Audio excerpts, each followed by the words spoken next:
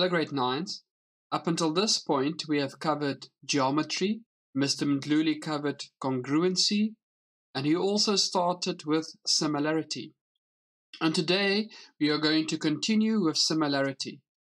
But before we go on, let us quickly discuss what Mr. Mdluli shared in the previous video. So triangles are considered similar when they have the same shape, but not necessarily the same size. And we can prove similarity in two ways. The first way is by proving that all interior angles of the triangle are equal or the same size. And the second way to prove similarity is by proving corresponding sides are proportional. And Mr. Mdluli explained how to do this methodically. Now in today's example, we are going to build on the knowledge shared before. If you do not understand similarity, please go watch the video that was sent on Google Classroom. So in this example, we want to prove these two triangles similar. What we are given is that the line AB is parallel to the line DE. And remember, parallel lines are shown by arrows. We are also given the lengths of line AB, BC, CD, CE, and AC.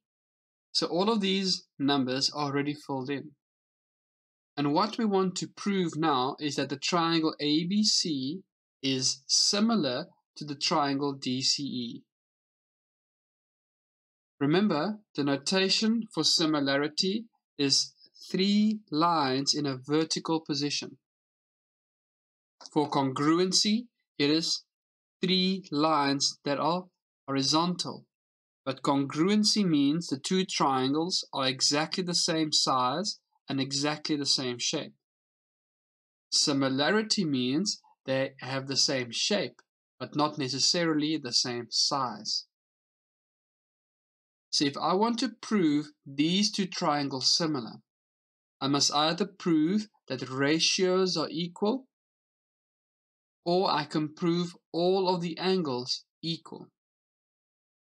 So let us start with our first statement. I can say that angle C1 is equal to angle C2 because they are vertically opposite angles. Remember, in geometry, we need to state a reason why a statement is true. Secondly, we have angle A equal to angle E because they are alternate angles based on the parallel lines.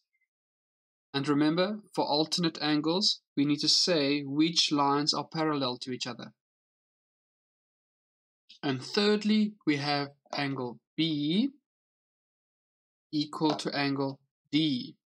And they are also alternate angles because the line AB is parallel to the line DE. Now we have proven 3 sets of angles equal to each other.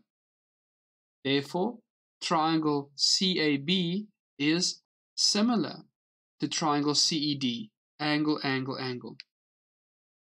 And notice I changed the letters around. So on the left-hand side, I used all the information in triangle ABC. And on the right-hand side, I used all the information of triangle DCE. But the way I wrote the similarity is I went from top to bottom, CAB. And that's the order of the letters here. And this second triangle is CED.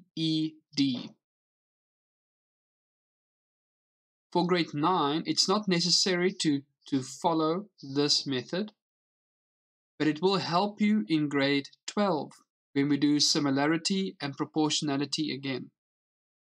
And it's a little shortcut on how to find the ratios.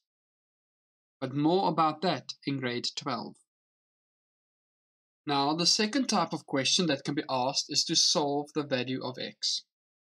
And we are going to follow the same strategy that Mr. Mdluli said, is to pair up the sides that look similar.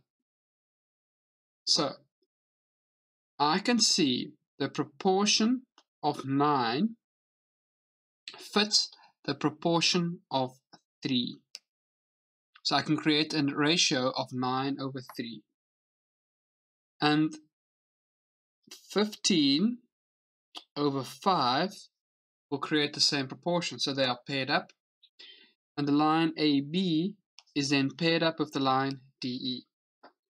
So now I know which lengths to use together. And what I want to create is proportions of the same size. So this is what I mean. The line AC is 15 units, and the line CE is 5 units. So 15/5 is equal to 3. And I can see the line BC, 9, over the line CD, 3, is also equal to 3. So now I know the constant value that I'm looking for is 3. So therefore, if I take the line AB and I divide it by the line DE, the value is supposed to give me 3, because triangle on the left is similar to the triangle on the right, which we have proven before. But the length of line AB is 12 units, and the length of line DE is 3 units, and that must be equal to 3. Now I can find x by multiplying x with 3 to get 3x is equal to 12. And I divide both sides by 3, so therefore x is equal to 4.